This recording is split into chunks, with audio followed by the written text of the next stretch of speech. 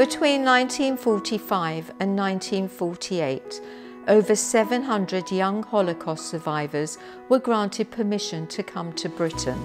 Most of them have lost their entire families in the most evil way. The children came in 5 groups.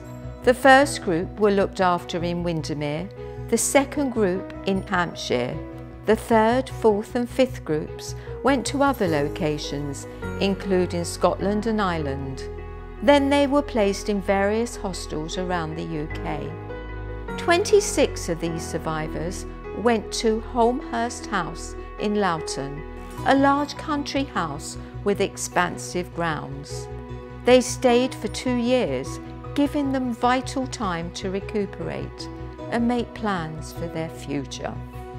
They established the 45A Society, and these young men and women would become known as the Boys.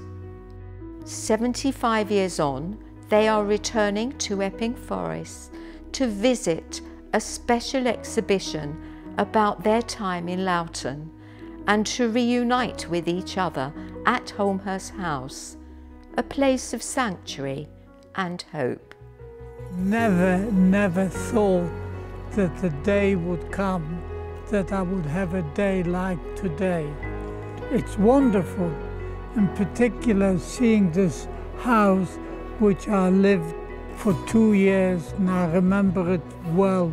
So much academic study and societal preoccupation just suggests that the war ends in 1945 and it's happily ever after from there. But the survivors have gone on to live such rich lives ever since, and I think it's really important that we capture those details and really capture their zest for life.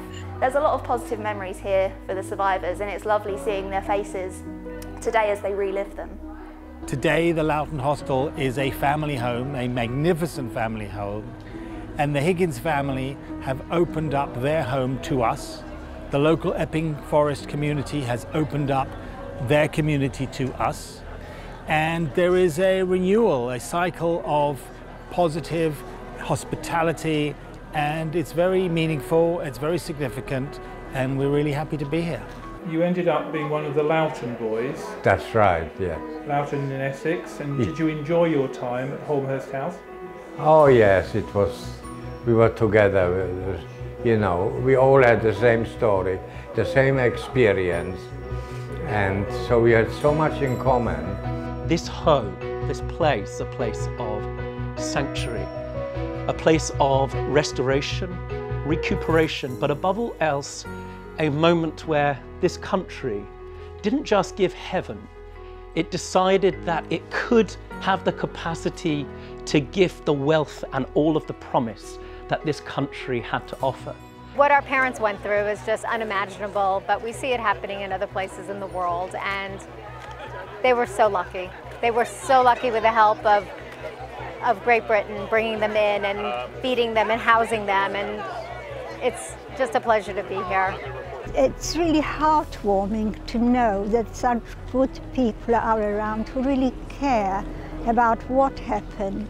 It's just so special to be here where, you know, my grandpa came and after the war and when he first came to England. Very special for us as the third generation to actually stand where he was and be a part of history.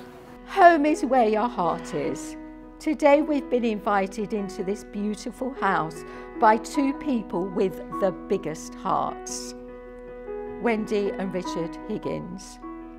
There is a Yiddish expression that we use for exceptional people called Gittener Schummers, which literally means good soul.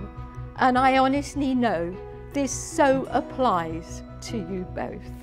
Today has actually made me feel very humble, you know, to know how much it means to so many people. It's a very small gesture on my behalf. I would hope other people would also do the same. I would like to thank all those involved in this project, including Alice Spicer, the Council's Community Culture and Wellbeing team, and the Epping Forest District Museum for showcasing such an important story for our district.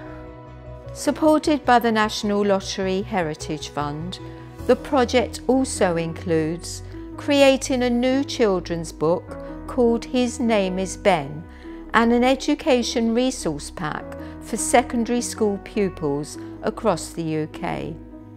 The work of the 45A Society and its partners is to ensure that the boy's story of strength, resilience and hope lives on.